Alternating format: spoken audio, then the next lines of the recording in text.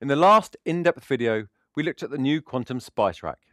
In this video, we're going to look at the second new processing option, mustard processing.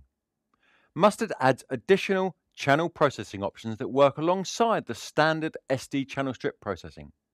These new processors can be used on the channel at the same time as your standard SD processors, giving you more flexibility and options for sculpting the sound.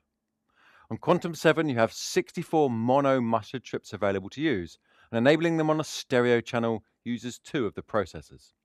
So let's switch it on and run through the options it gives. On the channel, pressing the M button switches the view to mustard processing, and you can see we have the 4 options available.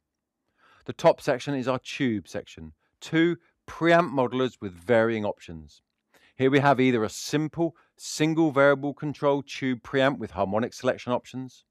Each of the harmonic presets give varying combinations of distortion, gain and compression, 6 variations for a wide range of inputs and styles.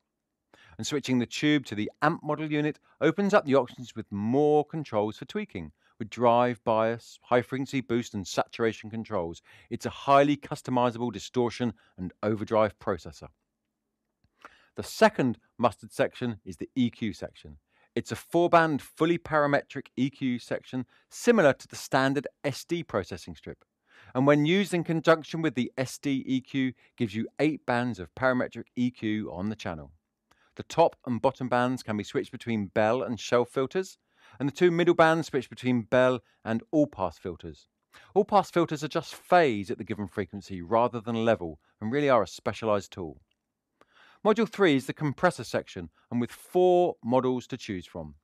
These mustard compressors are modeled on classic analog units, so having them natively on your Quantum 7 will expand your creative choices without the need for external processing options.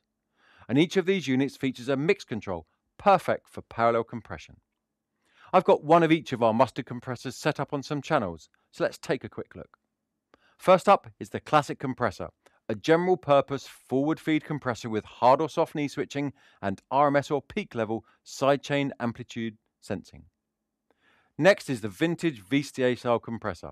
It's an RMS detection compressor with a fixed attack time and auto release time. Option 3 is the modeled classic opto compressor.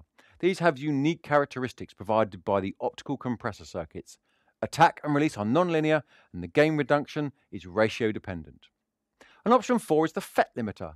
Like many FET limiters, this has a fixed threshold, but adjusting the input and output gains does allow complete control over the amount of gain and the final output level. And finally, let's look at module 4 of the mustard processing strip. It's a gate and ducker, pretty similar to the standard SD channel strip module, but has different attack and release shape characteristics. The mustard processing strips can be inserted in one of 5 places within your SD channel strip, from pre-processing through pre-EQ dynamics, mid-EQ dynamics, post-fade or even pre-fade. And on Quantum 7, don't forget you have 64 of these mustard strips available. And you're not limited to just using them on input channels, you can use them on any type of channels, inputs or outputs. The ability to add these boutique-style modeled processing options to your Quantum 7 really changes the way you can mix, with many more onboard processing options for every style of music. Head over to our YouTube channel and check out more of our in-depth videos on quantum software.